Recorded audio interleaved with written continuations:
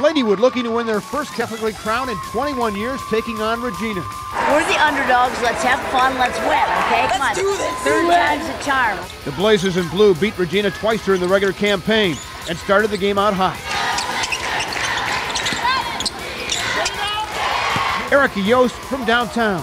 It started an 11-0 run. Ladywood led by 9 at the break. Keep the ball moving. Don't panic.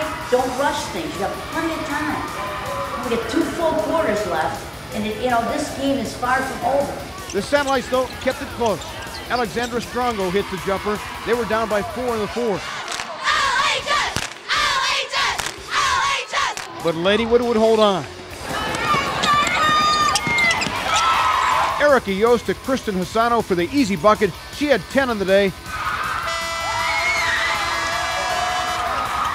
Ladywood wins their first Catholic League crown since 1984, 53-49. Feels amazing. I'm so happy right now. It's amazing. It's amazing. It really is. We worked hard and we deserve it. We deserve it. We're the team in this league that deserves it right now.